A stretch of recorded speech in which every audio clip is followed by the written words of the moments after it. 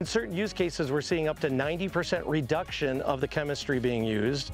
This is an actual 60-foot Spracoop sprayer that we've installed our technology on to demonstrate how precision ag is changing the world of agriculture. I've never been around a tractor that big, and I've never seen sprayers. This is my first time ever seeing this system before. We have sensors that we've added on and technology we've added on to this sprayer to turn it from a regular sprayer to a smart sprayer. The old way we used to spray, you fill the big tank, you turn the nozzles on, you spray everything. Now with this technology here, we only spray where we need to spray, and we can capture all of the data, everything that we're seeing and spraying off the ground, and we can see it in the palm of our hands. I heard about it in the laboratory, but seeing it in real life makes it all make sense.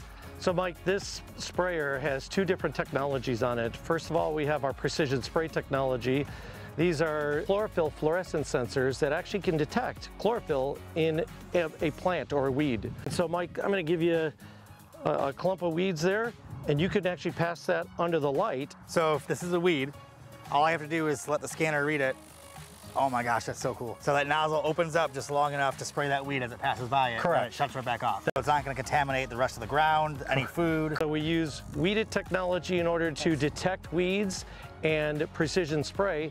And then next to there, the box that's sitting over there, is our Agtelio technology that captures all the information and images off the ground, so then our growers can take that data in and determine what they need to do with their farm. In certain use cases, we're seeing up to 90% reduction of the chemistry being used.